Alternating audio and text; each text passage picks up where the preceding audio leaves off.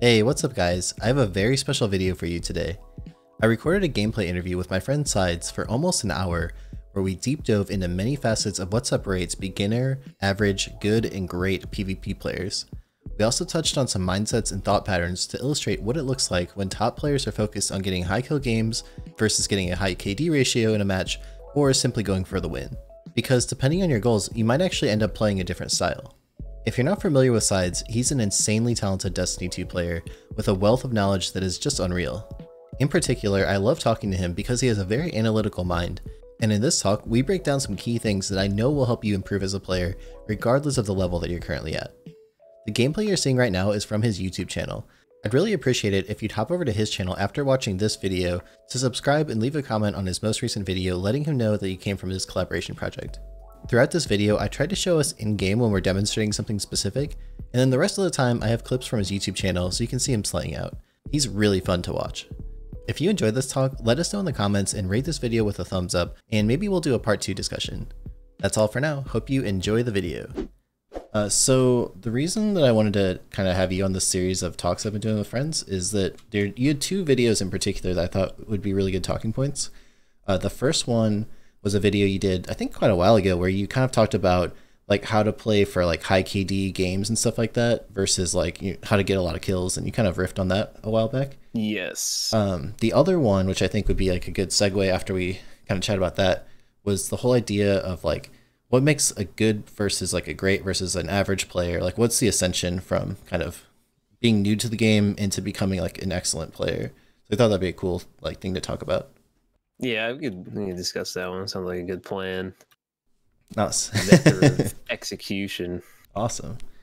So the very first thing that I wanted to chat about, whenever I'm streaming or I'm like reading YouTube comments and stuff, a lot of people YouTube comments. Oh yes, a lot of people are very obsessed with like their KD ratio and stuff like that. And I usually explain when I'm streaming, like I don't personally care at all about that, just because I'm mostly there to try to get as many kills as I can, because I find that to be personally the most fun way to play like quick play or whatever. And I think that like it's the type of thing where you can play in different ways to optimize whichever outcome you want. So if your goal is to like have a 5 KD or whatever on your account, you can do that by playing differently than if your goal is to get 40 kills a game average or whatever. So maybe we can chat about that a little bit first. Yeah, for sure. Throw a little bit of a snowball here. Give me a starter. Yeah. Okay, so for example, I know in your gameplay you tend to go for like higher kill games. From what I can I'm all tell. about Anyway. the KPM. Yeah, KPM, right?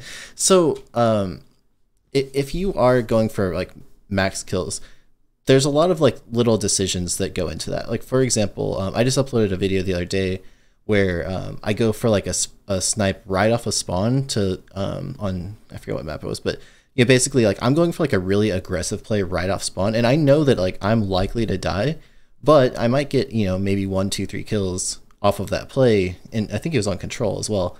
Versus like if I'm playing personally to like have the highest KD possible, instead I'm probably going to like stick with my team and kind of play a much more passive play style and not put myself in danger basically at all. Mm-hmm.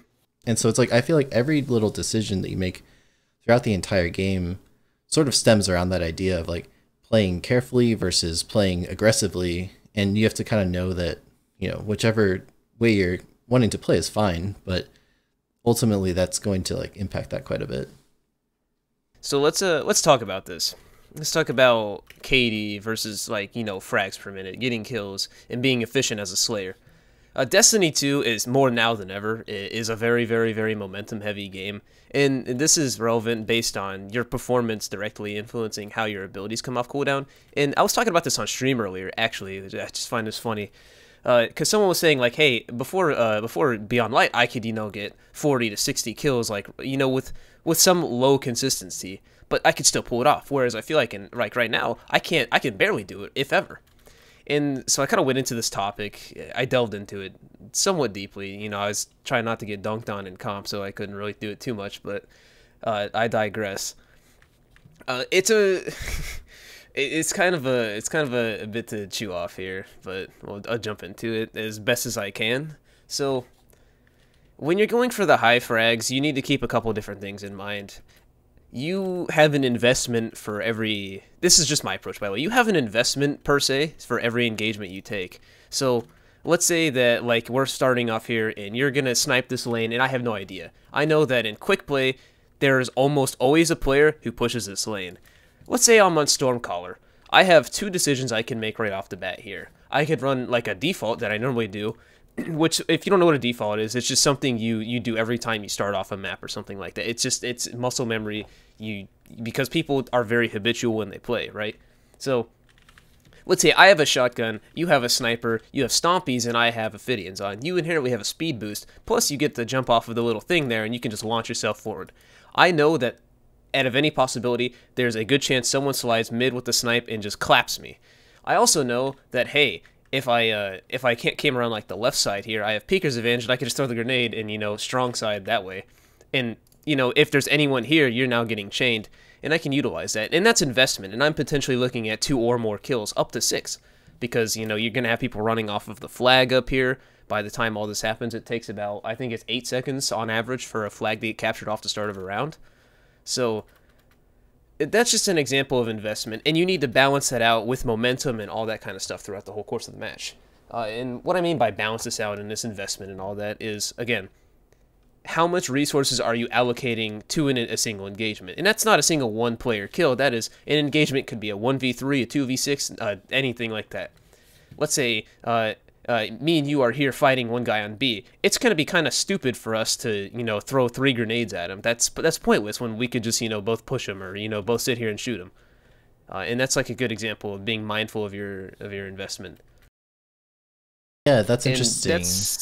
Sorry, go ahead. Oh, well, that just reminds me, you threw out the word default earlier, which I come from playing a lot of Counter-Strike back in the day, and that word, to me, like, kind of reminds me of playing CS, where every team would have a default. And I think you're totally right with the way that you talk about kind of investing your resources, because like in Destiny, basically you have your grenade, your melee, well, I guess, and then your super are your 3 like biggest, you know, assets that you have at any given point, and each person on your team has that. So I guess the way that you're kind of explaining that is that you have to be deliberate about when you invest those assets into your play. Like, for example, you gave the example of hurting someone who's on B. Like, if everyone on your team throws your grenade, and then that means that in that next play, no one's going to have their grenade up, most likely. And so, like, you might actually be kind of outmanned in that situation.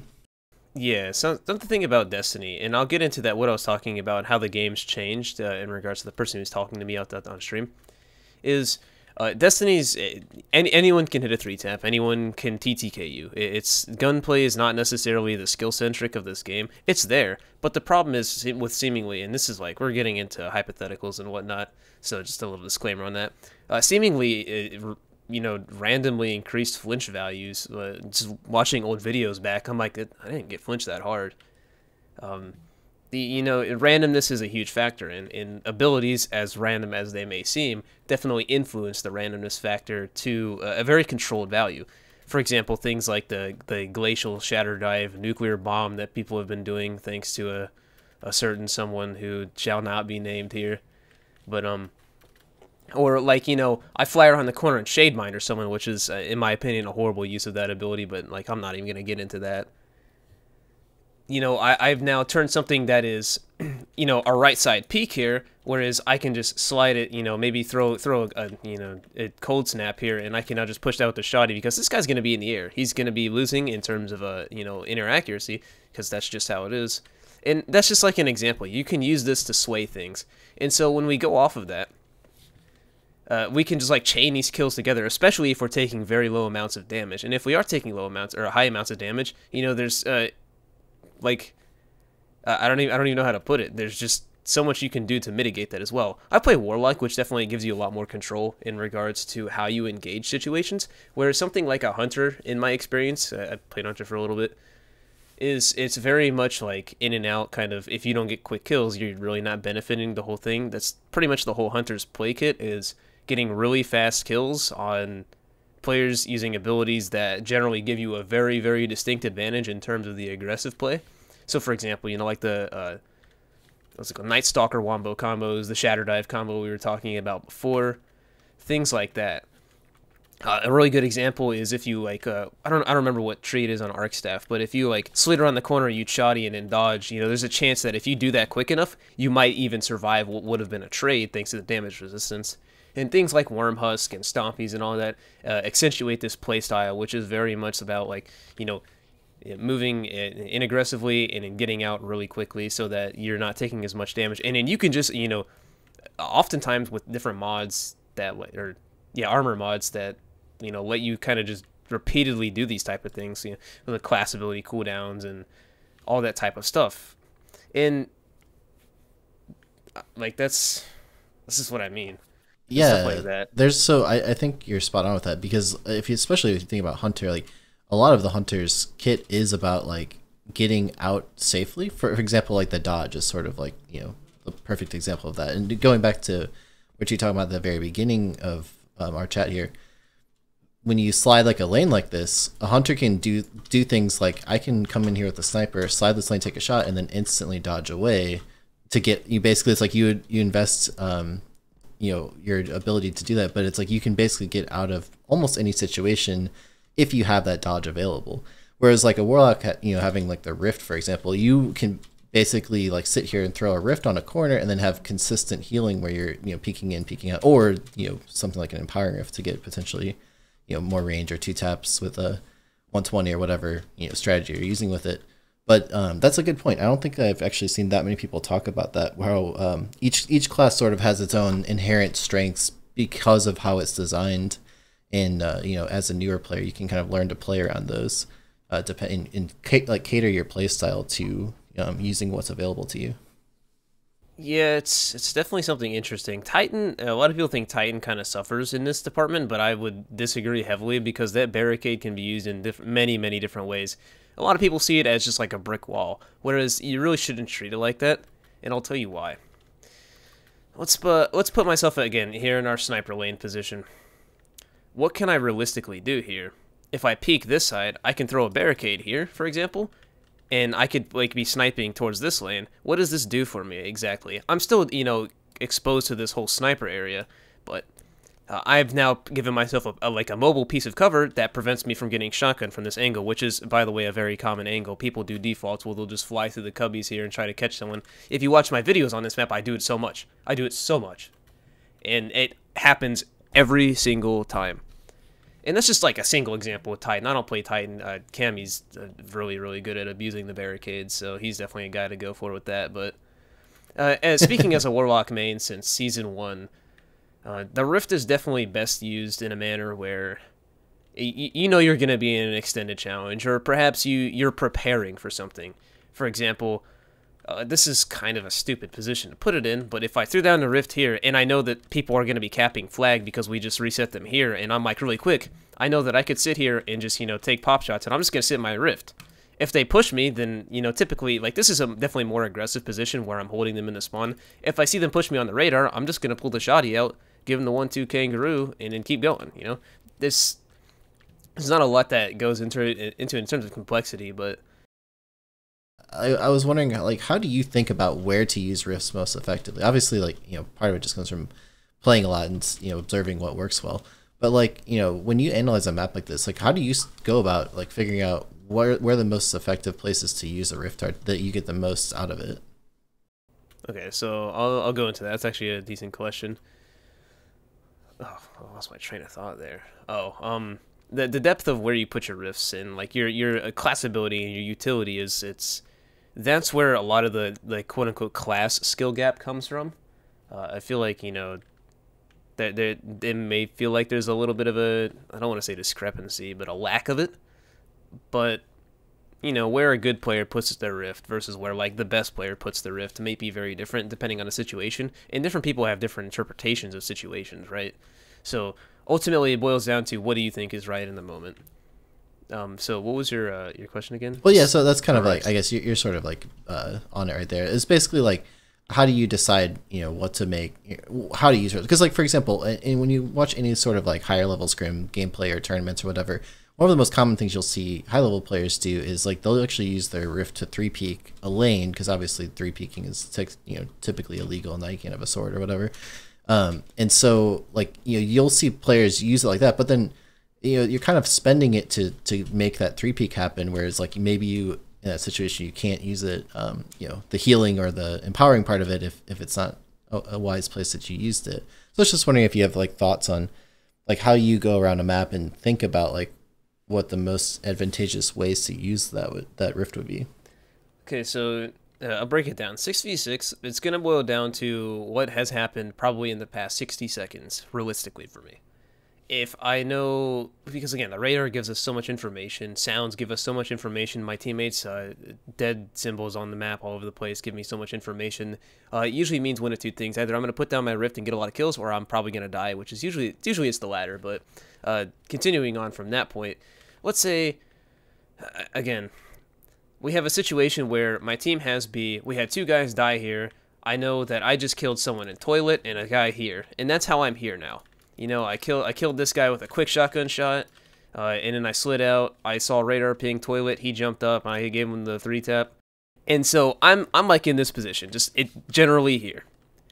I know 2 things immediately off the bat. There are going to be people towards the portal, on B, and in this lane. That is 100% fact. There's going to be people, if not in all 3 positions, in 1 or 2 of those positions. So this gives me a couple alternatives. Not alternatives, I guess, yeah, alternating paths. I could throw down the rift here. I could play for like a much more disciplined play here. Try to get the kill here if there is a guy here. Regardless, I'm probably going to be dropping the rift and using this third person peeking for the info, and then I can immediately work and start fighting this guy. It's, just kind of compressing everything into one swift action. If that makes any sense. Or a lot of the time, if I'm going to expend a lot and I know for a fact someone's in this lane, I'm just going to throw a grenade, throw the rift, and then work from that point forward, depending on who peeks first or who actively takes the challenge. Now, in 3v3 or like a scrim setting, my approach is it's definitely a lot different in the sense where if I'm throwing down a rift, it's typically because I'm expecting we're about to duke it out, and I'm using that for information as well because, I mean, let's face it, this gameplay is incredibly slow right now. It's going for the sniper pick is the play. That is the best way to play. If you have the advantage and lives or score, there's no reason to push forward. Power ammo's banned. There's no objectives.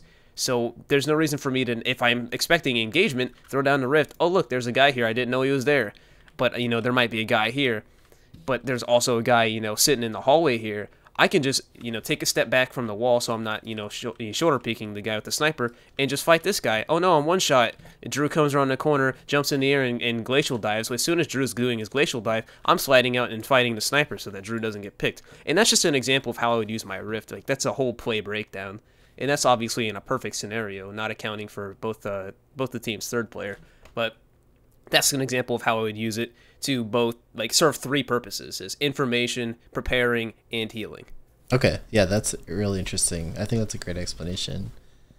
So the other topic I kind of want to get into, I think this is kind of a good way to maybe bridge into it, is the whole idea of, like, average versus good versus great players. And maybe we could do, like, a part 2 that's, like, more in-depth on this, since it's quite a long topic that we could talk about probably for hours. But yeah. Let's just dive into like a basic version, and if people are into it, we could do like a more advanced version of this. How do you think about progressing as a player in terms of like, someone who's new to the game, maybe like they're a new light player or whatever, they're just kind of getting started, that like what are the characteristics that start to define sort of like player progression? So you have like your brand new player, you have your player who's like been at it for a while and is getting, pretty good, but maybe they're not like tournament ready or whatever. And then you have like, the best players who literally win tournaments and they, can basically do anything that they want to in PvP successfully because they're just so experienced. All right, so to get into this, looks like we're already breaking that first rule where it's like, oh, well, maybe we should make a longer video. Anyway, so let's talk about this. As a new player, I'm Beyond Light Billy. Let's get a good one here. I'm Beyond Light Billy. I got my Whispering Slab. I love this bow, man. Kills those Vex really good. I got my sidearm, man. This gun looks really cool. Man, I've never played this map before. Oh, I'm dead. Okay, well, hey, that was kind of weird. Naturally, with the next respawn, if you died right off the bat, it's gonna be in the portal. Okay, I spawned up. Here, let's go this way. I've never played this. Oh, I'm dead again. That's okay. Oh, my whole team's dead. Oh, my team's losing 0 to 17. Sorry, I had to clear my throat. Oh, okay, I spawn here now. This is the next logical spawn in that situation. Here, let's push this way. I've never been on this side of the map. Here, oh, I'm dead. Okay, so let's talk about why this happens. Number one, Beyond Light Billy is probably going to be a pretty casual player with their Whispering Slab and their sidearm. Not saying that that's a bad loadout by any means. I've done some gameplays like this. But there's a fundamental thing with Destiny that Destiny plays like Destiny. Destiny doesn't play COD. Destiny doesn't play like Halo. Destiny doesn't play like Fortnite. Destiny doesn't play Apex. Destiny plays like Destiny, and there's a flow behind that. The thing about playing like Destiny is you have to be a Destiny player to understand how Destiny plays like Destiny. So let's talk about it like this. Have you ever been killed by someone and you thought to yourself, okay, that would never happen in another game? Now, I promise if you go back and look at an average play session, you probably say that a lot, and you don't realize it. Why is this? Because Destiny plays like Destiny. New players typically don't understand how Destiny plays like Destiny. Now, let's talk about the progression here. As you play the maps more, you learn the flow. Map flow is probably the most important thing in Destiny, in PvP, when you talk about improving as a player. Because when you understand map flow, let me break this down. We're getting really Inception-like here. Let's break down what makes map flow map flow. Fundamentally, map flow is going to be consisted of player spawning position, spawn weights, and just in general, the hotspots on the map are like where all the action takes place. This map's a great example. You see a lot of action take place on the B lane, and a lot of action take place here, but oddly enough, you don't see much action in this lane, and you don't see much action in this lane. Why is that? Because they're very secluded. You don't have a spawn near here. You have this spawn, you have the portal spawns, and you have the temple spawns and the base spawns. So map flow wise, these Destiny players who play like Destiny are going to be experienced. They know where to use their grenades. They know, where do people typically push. As a newer player, you're not going to know these things. You're not going to, know timings. And whether or not you agree or disagree, as you've played the game, you've developed this instinct for timing and understanding, oh, this guy's going to push here, and you just know it. You just know it. It's intuition. It's just experienced player intuition. Just like if I have an advantageous angle, like let's say I'm peeking long on Dust 2 and I've got a flashbang, I know for a fact that as a terrorist player, I'm going to be peeking with an AK. I know there's probably 2 CTs there, maybe 1. I know there's probably going to be an op. How do I know this? Because it's experienced. They know the timing. They know I'm going to be peeking, and it's going to come down to an aim duel and a utility battle. Yeah. Okay. So that makes a lot of sense. Basically, what you're saying, just to kind of recap, for new players who are trying to grab onto this, is basically as you're progressing as a player, there's certain patterns that you'll start to recognize just from playing the game a lot. And one of the things to be paying attention to all the time is where you are spawning, where you're spawning in relation to your teammates, and in relation to the enemies, and then where the fights are most concentrated on the map, so that you start to develop that map awareness of knowing what areas are most likely to be potential threats, where you need to be for example, I talk a lot about crosshair, pre-aiming and stuff like that, where to start being ready for a fight. Because of just the tendencies that happen after playing enough games, that you start to recognize those patterns. Yes, 100%. And I'm gonna chain off of that once I finish this. So going back to this example, I'm peeking long. It's pretty much just a straight angle that comes at a very jagged 90, 90, 90. So that means there's a wall here, a wall here, and a wall here.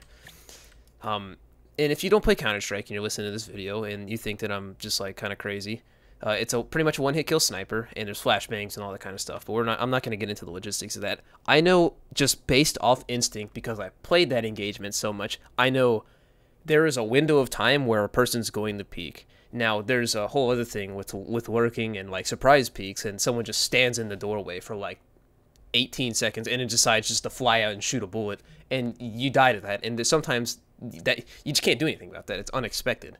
There's ways to mitigate that, but and that kind of play works in Destiny. It's just very inefficient.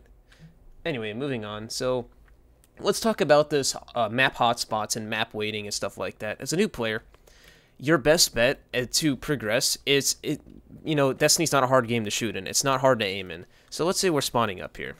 let's say you played some Counter-Strike, you like Rocket League, you play some Dark Souls, and you're a big fan of Apex, dude. You watch Snipe Down all the time, dude. He goes hard, and you want to be good at an FPS like him. And Destiny it captures you. You love this game, and you love PvP, but you haven't dove much into it. My best tip that I could say to progress as a player, if you have the guns and stuff like that, because it's not hard to farm weapons, is learn how maps flow. Watch streams, watch games, play the game. Pay attention to what happens, why you died, especially, and I say this a lot, especially for YouTube commentaries and gameplays. What I was saying, as a YouTube content creator or as a streamer or anything, what I often tell people is that almost the entirety of the match, gameplay-wise, is decided in the first 60 seconds. So let's talk about what that means. I'll explain how this relates to you as a new player or maybe a journeyman player. If I'm going to open up the match and I open up with a 5-man storm nade and I get the 5-man arc web, or maybe I get like a big glacial dive, I've now set myself so far ahead from the rest of the match in terms of momentum that I can now I can 1-man snowball the rest of the team. I have this momentum. Those guys are going to be like, holy shit, we just got shredded. I just clean up the last kill, if you're playing that aggressively, you probably have a shot on. And you can just keep going like that. Those guys are going to, there's always a mental part of it. There's demoralization, demotivation. And you can just keep going. And especially if you know how to manipulate spawn points, you could push like halfway into a spawn and walk back out and force a split spawn. Now you're in a 1v3, like 2 1v3s, and your teammates got so much momentum there. And if you're able to keep that momentum going, you are almost always going to have a high kill game. So now let's talk about that. How does this relate to a player who's, trying to get better? They're just jumping into the game. When you have these things, you can create these plays and these openings and these windows for yourself almost every time. You just need to know when to do. You need to realize, okay, this is vulnerable to this attack. And that's why, knowing the hotspots and just understanding the flow of the map as a whole. Another good one, and I'll explain here in a moment, is Javelin 4. If you know how to, if you win mid in that map, and we're not talking about B, we're talking about, backmiddle and outside, you know that if you spawned red, they are probably spawning blue again. And you can do that, get the kills there, in and out, play a pick back up, maybe throw down a rift, and then you can just cycle the spawns over and over and over again. Now, if, typically you're going to have those, 2 or 3 teammates that just, running around capturing flags. Let them do their thing. They are essential to making the map flow properly. If you've noticed, when you play against a team that just stomps you over and over again, your team tends to split spawn. You might spawn at B, another guy might spawn at red on your team. You might have 2 teammates spawn in blue. That's because they're not very synchronized, and if 3 people are pushing the same direction, or 6 people are pushing the same direction, it's going to start messing around with the weighting of the map spawns a lot. And just understanding all of this information, and understanding how to approach things so that you can manipulate the map flow to your advantage is the most important thing you can do for your gameplay in 6v6.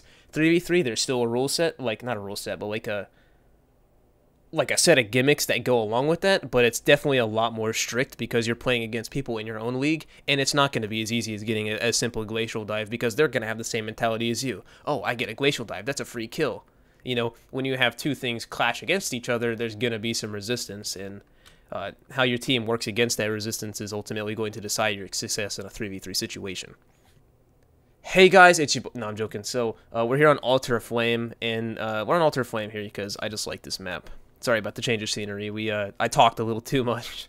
So, continuing off, I kind of discussed about how the new player and the steps they should take and what the most important step to me in my brain, in my distorted vision of Destiny 2, the steps they would take in order to improve that would give them the greatest mileage.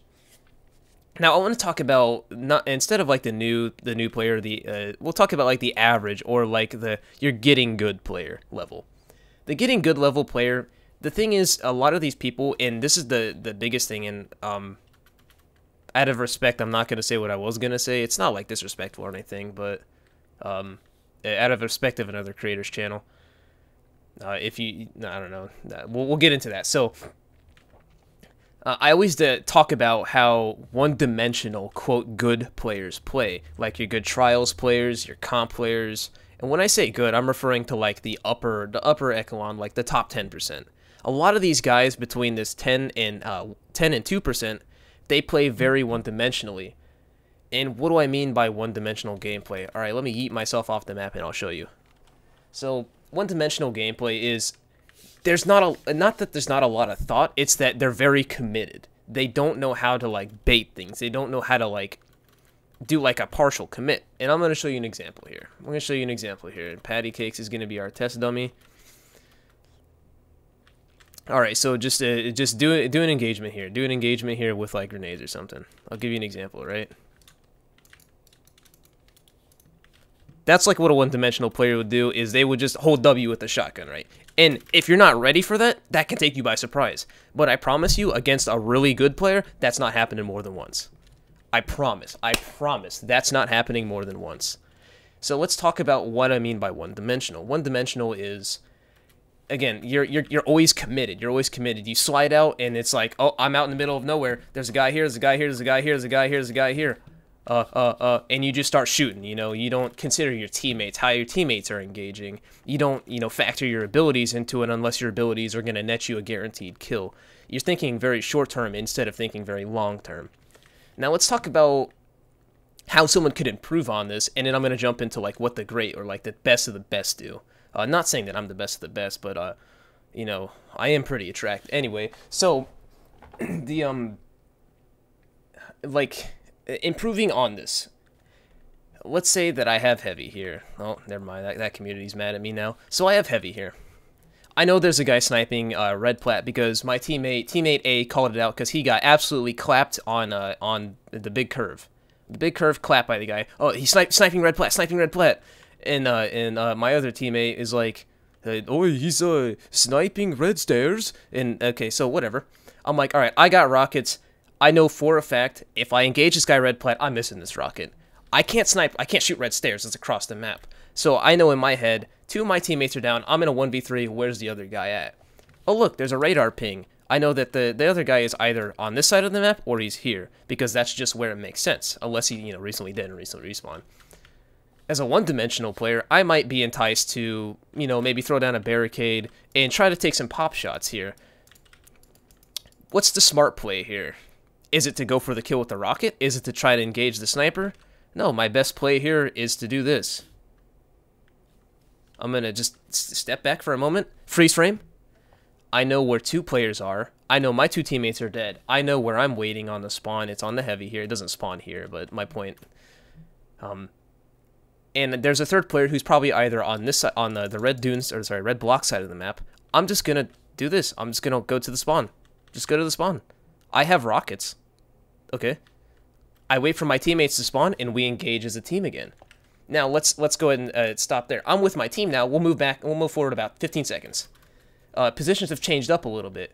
We got to pick on the guy red stairs. Teammate A slid out, hit him, cranked his 90s with a sniper shot. Cool. I have a rocket still. Let's say there's still the guy red plat. Now, I have 3 teammates here. It seems like it'd be a good idea, you know, just get the quick kill with the rockets, but why would I expend that resource? That's very one-dimensional. If I'm going to jump out and commit, there's still another guy I'm not accounting for. He could just be sitting out there ready to clap my shit. Whereas I could just take the peek, we take the 1-1-1 here, and then now, you know, we've got this 3-1 advantage, 2-1 advantage. Then I can take the rocket, secure that kill, and that's pretty much just the whole fight won. Again, this is, you know, granted, this is a quote-unquote on paper or like perfect case scenario, but it's things like this where a lot of people, they, one-dimensionally speaking, they have this thing where they don't use their abilities for the long term, and they don't think about what happens 20 seconds from now. They think about, I have rockets, or I have machine gun, I need to get kills with this now. When you pull heavy, you don't have to use it. It's just things like that. Or if you know, you're in CQC, and I know for a fact that, if you want to come here, I'll show you an example that I see a lot of people do. A lot of people, they'll just be posted up here. Or like, you know, in the bend here, they'll be on the bend, like sword peeking or something. If I'm here, I don't have to actually fight this guy. That never has to happen. We could sit here and radar bait each other for the whole match. We never have to fight each other. I could easily just sit here, someone calls out, oh, plat, bam, bam, bam, he's dead. I know for a fact this guy heard gunshots. I can expect him to be here. Again, that's like you're just doing 2 things at once. You're baiting, baiting the peek from this guy, and you're also helping your teammate fighting red plat there. So again, this one-dimensional, whereas the one-dimensional player might be like, radar! You know, like they might just do that. So I'm going to move on from that point. And that's just a pretty bad example. I could probably get some good examples if I just spent a couple hours in a quick play playlist, but anyway. So let's talk about what a great player does, or like the best of the best. The best of the best are very disciplined. This game, it rewards discipline a lot. And what I mean by discipline oftentimes goes hand in hand with playing the game at the snail's pace. But that's just how it is. I don't like it, but I know that if I'm playing comp, and I may not want to play like that, but that's the way to win. If you're playing to win, if you want that dub, if you're playing in the 10K tournament that'll never happen, that is the way to do it. And unfortunately, that a lot of that boils down to you playing off of your teammate's sniper rifle or sniper rifles. So let's take a good example here from a match that happened a little bit ago. We matched some players here. It was very slow. They had, I think they had a Suros, the No Time to Explain, and Ace of Spades, I'm pretty sure. And it was like a 2 Shade Banger. No, it was one of each Stasis class, actually, I think. Yeah, Shade Banger, a Revenant, and a Behemoth. We had the red side of the map, and we're tied in comp. The lives are like 2-2. It's 3-3. It's coming down to the wire. We're almost at overtime at this point. That's how slow it was playing. Because it would just be sniper pick, sniper pick, sniper pick, someone gets a body shot, and then I need to be in a position as a shotgun player to always be ready to either bait attention or be ready to clean up someone who's tagged up. Because in that kind of situation, it's not that I'm useless, it's that my special weapon does me literally less than my hand cannon ever would. Because why would I take such a risky play? Again, especially against people who you're equally skilled against. Like, you might see the highlight reels where the hunter guy does a triple jump and a shot and then a super dodge where they spin around the mouse and then get another one. Those, again, these are the reason you see these clips on Twitter, because they're not supposed to happen. And unfortunately, you know, you never see the less glamorous side of things, which is 3 guys doing this. You know, right. That's how you win. And again, like, I don't feel the need to elaborate on, like, what I mean in terms of not being one-dimensional, because that seems like very one-dimensional gameplay, but a lot of like the quote, like, skill gap, unquote, is going to come down to how you engage as a team, and then that's a whole other topic in and of itself that I don't even want to get into. I've rambled too much. Well, so I think one thing that could be said about the one-dimensional aspect is that a lot of players develop a particular style that they find works for them at a particular level. Like, for example, you mentioned like the shotgun aping, right? Or like for me, like honestly, like for a long time, I only sniped. That was like all I was interested in doing. I really didn't develop at like close quarters, like shotgunning gameplay. And so, you know, that's kind of what I focused on because I had fun with that. And that works in many situations. The problem though is that since it works, it's very tempting to just like kind of build that gameplay. And what happens is as soon as you play, you know, a great player who knows how to counter your particular play style, you can feel, you know, really out of place because it's like your one-trick pony play style is no longer effective. And so to me, I think that's where, you know, as you're trying to move from like a good to great player, I think that's where you really have to think about like, how do you tend to play the game? What like, you know, obviously everyone wants to focus on their strengths, but like don't develop a style that is so predictable that a good player can literally figure out like your one way that you play in that one-dimensional manner and come up with a hard counter to it where all of a sudden you feel completely helpless. Yes. So the way I look at it is, you know, anyone can play Genji, but can anyone play Zarya? You know, or another example is anyone can support, but can anyone entry frag? Can anyone throw a flashbang? I'll translate this here into Destiny. Let's say that I'm just getting, dude, this guy's got host. He's giving me the pecker with the shotgun fights. I'm going to start playing a little bit slower. I need to change up my playstyle. And there's nothing wrong with just saying like, hey, this guy's just beating me at my own game. Sometimes that's just how it is. And you got to relay that to your teammate like, hey, I can't win against this guy. What do we do? You know, I got to change up my strategy. And so you might, you know, alternate places with someone or, you know, say, oh, I'm going to start playing back. I'm going to change up how I'm playing, guys. And this is, again, like, not being a one-dimensional player, you know, you as a player, you're not hard-locked to just doing the same thing over and over again. That's not how things are. You can approach things from various different angles. Let's say I'm fighting this guy here. He's out-aiming me every time. That's okay. Here, let's change it up. Glow, come here. out aim this guy for me. And even then, it's like, okay, maybe he's just giving us both the pecker. Well, we both slide out and shoot at him, or, you know, we throw resources at him. Because once that guy's out, there's a good chance that if he's beating players that are at that level very consistently, he is the one carrying the team, you know? And if he's not, then that team is just better and you lose. But yeah, well, it's actually something like, you know, a lot of players trying to get interested in trials and like have success there. That's one thing, like whenever I'm playing with friends, that I'll do is I'll basically have like a default, like we talked about earlier, where I kind of do the same thing most rounds. However, I'll give myself like 1 to 2 chances to fail on that plan, and it's like I'm not gonna keep doing the same thing if it's failing, right? So it's like, yeah, it's insanity. For example, like I don't know, let's say like Bannerfall, there's like this, you know, that sniper battle that happens frequently at the top of the map. Like I might try that once, and if you know if I win that fight, maybe I'll keep trying it. But it's if I lose that fight one time, I'm not trying that again against that opponent. Yeah. I'm gonna do something different, right? Yeah, because it's like maybe I'm a better sniper, maybe I'm a worse sniper. I'm not really sure. But the fact that I lost that fight once means to me it's worth trying a different angle. You know, maybe I go for a different pick. You know, or maybe the whole team plays differently if that's causing problems. But I think a lot of players like, you know, they'll come into that trap where it's like they find something that works and maybe that they're like a little bit better than like their opponent, and it's like because they only learn to play that one way, they don't really develop that ability to like try different things, because you know it's like what they're doing is working until all of a sudden it doesn't, and then they haven't developed, you know, any other play style. Yeah, so a couple things here. What I say, you might be the best at it, but there's always someone better. That's how it is. There's always someone better. And especially in the context of trials, being a multifaceted, diverse player who's very, very flexible and I'm looking for the word here, can't remember. Just being a diverse player and adaptable is the best asset you can have as a player, and especially in like the competitive environment and the competitive sandbox. You know, if you look at me, it's like I let Drew and usually Cammy snipe. That's who I team with. But sometimes it's not working for them, and I can hit the snipes, but you know, I have the mentality to play the shotgunning a lot, like, you know, a lot more efficiently. I can hit the snipes, and I hit the snipes. It's just they enjoy doing that, and it works for them. Obviously, Drew plays on controller, so him shotgunning isn't necessarily always the best thing, since he can't, you know, just hit him with the 150 flip 40 MLG, you know, whatever. But well, that's actually a really good point that you're bringing up, is that one of the strengths of being an adaptable player is that you can adapt your playstyle around the strengths of your teammates. For example, I play trials often with my friend Shadow. He's also a controller player, and he's an insane sniper.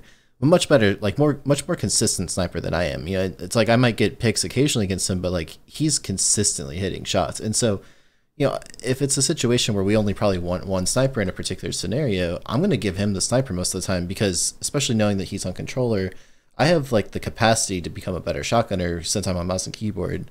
You know, I can basically mitigate his disadvantage of not being able to turn quickly because of the controller. And so it's like I'm willing to give him that role, even though I also prefer sniping most of the time, just because it will make our team better if I'm able to be adaptable. Yep. So I'm gonna do this, and then I'm gonna quickly like wrap up what I was getting at with the whole different player categories. So let's get this out of the way here immediately. You may have this notion this is ambiguous, open to interpretation. I might not be referring to you. I might be referring to you. There is no one special weapon that is inherently more skillful. Anyone can hit a headshot with the sniper. Anyone can one-shot with the shotty. Shotgun's RNG. Snipers also feels like RNG half of the time. If you feel like, oh, I don't want a shotgun, that doesn't take skill, go put on a shotgun and play against good players who know how to shotgun good. I promise you'll understand the skill gap. The skill gap's not in the application of the weapon, it's, you know, how you work around it, I guess is how I would put it. Again, with snipers, you know, anyone can hit a headshot, but can you hit a sliding headshot on a guy who's already pre-aiming you? Or, you know, do you know how to, like, you know, send your teammate out to the right and then you peek to the left or whatever, you know? And there's a lot of different ways to look at it. And I find that most sniper play oddly wraps around more of the macro primary play than actually using a sniper most of the time, but that's like a whole other topic again. Like we're getting into so that's a rabbit hole. Yeah. So just to wrap up or like kind of summarize what I mean by like the average and good and great and the best. like an average player, they're gonna be pretty casual. You know, they're just gonna run around drinking their Budweiser after work, shooting their aliens in PvE. Decide to shoot some other guys in PvP because it's funny. They like throwing hammers at you.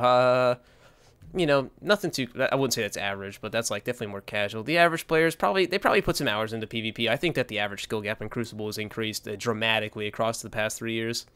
And I think that there's a lot of different people to blame for that. Nomad, you, Cammy, Drew.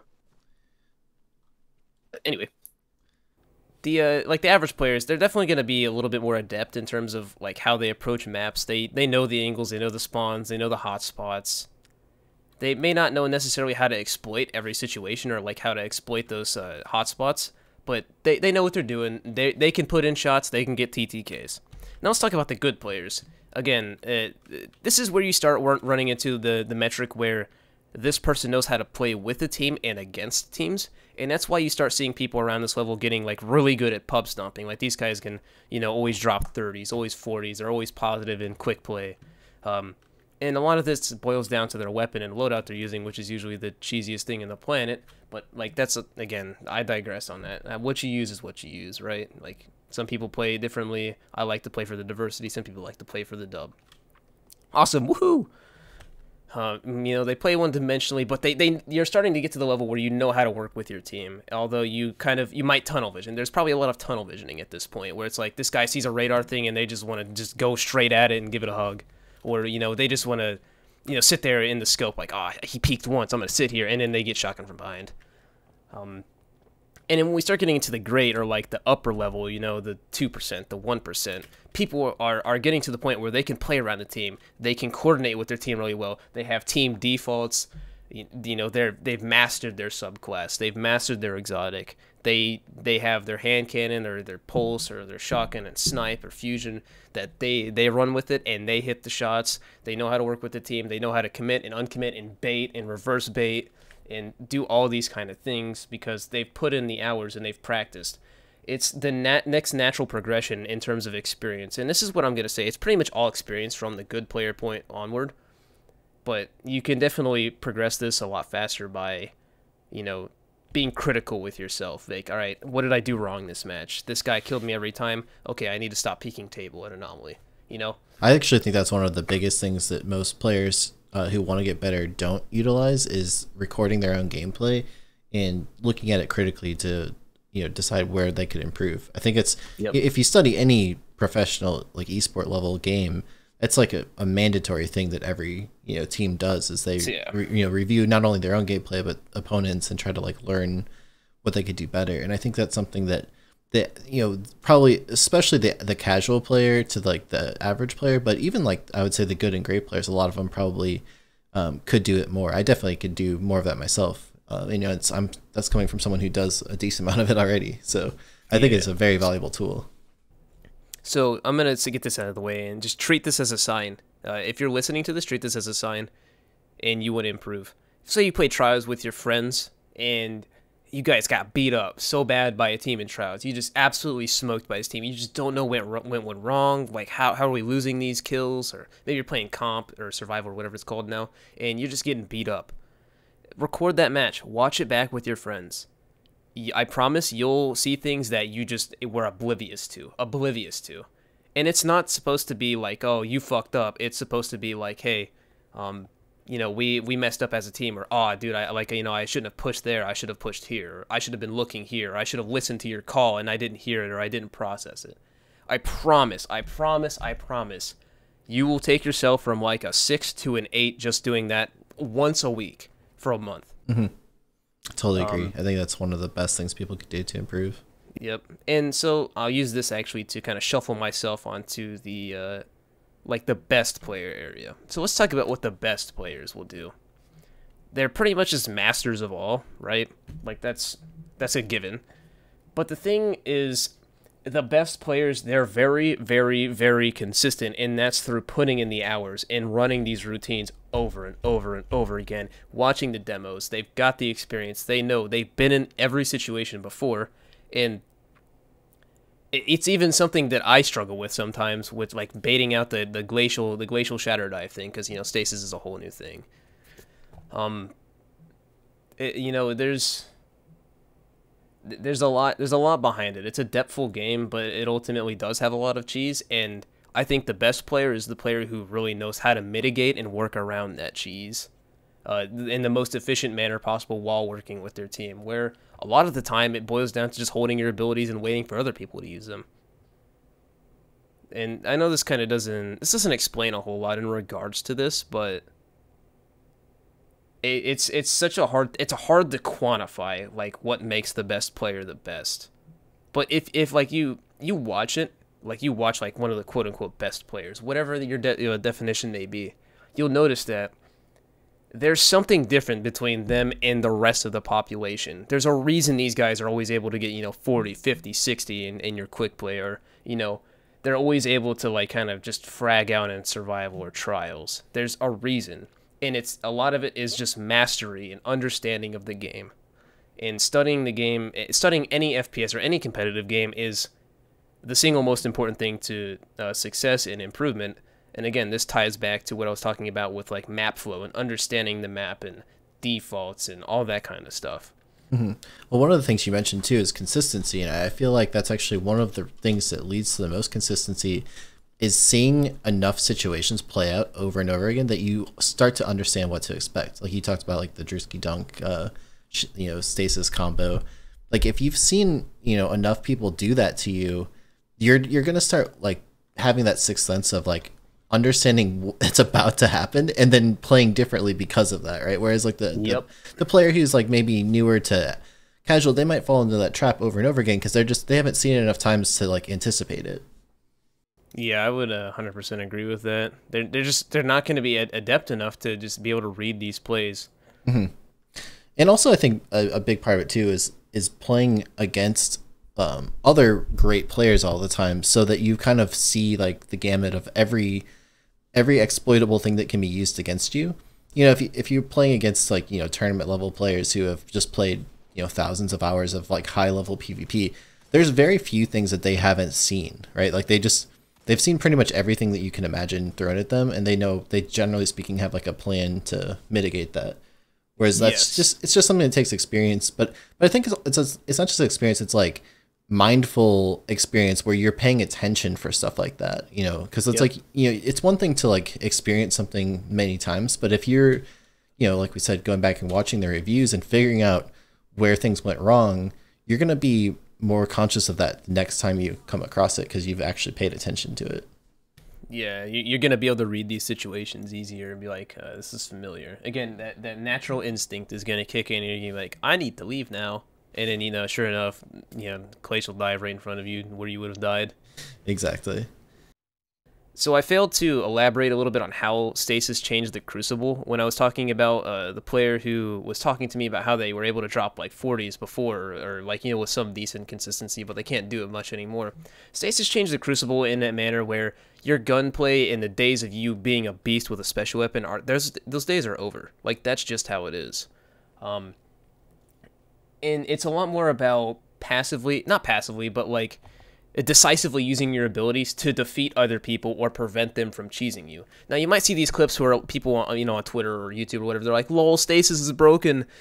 But a lot of it is them, spamming like a freeze and then another freeze and another freeze. What you need to understand is Destiny plays much more like an MMO than it ever has before. You have ability cooldowns. Your abilities are on cooldown. You're going to spend the next 48 seconds getting literally railed by other Stasis abilities because you have nothing to counter with. That's how it is. So my approach is that Stasis has changed the Crucible into less of a like special weapon spam fest into more of a take your time with your engagements. You can still be really fast, but you need to be a lot better than you were before. Nice. So I feel like that's a pretty good place to wrap this up. Do you have any final thoughts on this topic before we wrap up? Final thoughts. You don't have to have any, but I just didn't want to cut you off if you have any last words of wisdom to share. Play and practice. Don't play the game because you feel like you have to. Play the game because you want to. The best enjoyment, the best progression is going to come from actual enjoyment, genuine enjoyment, not because you want the Twitter clout or whatever. I'm trying to think what else here. that's pretty much it. Just take it at your own paces. Again, the game, it's not MLG, it's not competitive. There's no objective game modes. Your like approach to playing it competitively is objectively 100% because you enjoy it. If you don't enjoy it, go do something else. That's all I have to say, you know? It's smart words. Yeah, that's it. Nice. So, okay, where can people find you online if they would like to watch more of your videos and learn more from you? That's a great question. I don't know my link. Oh, yeah, I do. YouTube. I got YouTube. Just type in Sidezz, SIDEZZ, or youtube.com/Sidezz. I have the custom URL. Twitter at Sidezz. It's just Sidezz with an S in front, 2 S's. Twitch, it's Sidezz with an underscore. I'm pretty creative here, if you couldn't tell. I'll throw all this up on screen too, so people can see it easily. Yeah. I don't have Stadia. I don't have that. Me neither. I don't know if I do anything else socially. I just kind of sit and make videos, and that's all good. Sweet. That's it, man. Nice. Well, thanks for doing this with me. This will be really valuable. I think people are going to learn a lot from this discussion.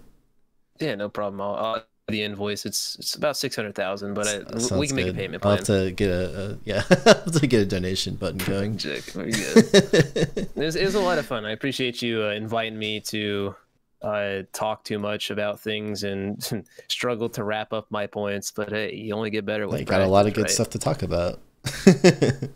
Awesome. Yep. Cool. Well, thanks so much, Jay. I appreciate it. Thank you. All right. Wow, that was such a good discussion. I wanted to again thank Sidezz for taking the time to do this collaboration with me. Please stop by his channel to subscribe and let him know if you got something cool out of this talk. Let me know in the comments who'd you like to see me interview next for the series. I have a lot of cool ones coming down the pipeline for you, and I've really enjoyed making these kinds of videos. If you're new to my channel, please be sure to subscribe so you don't miss my next video. Also, consider joining our community Discord server. We have over 6,000 Destiny players who love talking about the game and helping each other improve. The link to join is discord.gg/pattycakes. That's all for now. Catch you guys next time.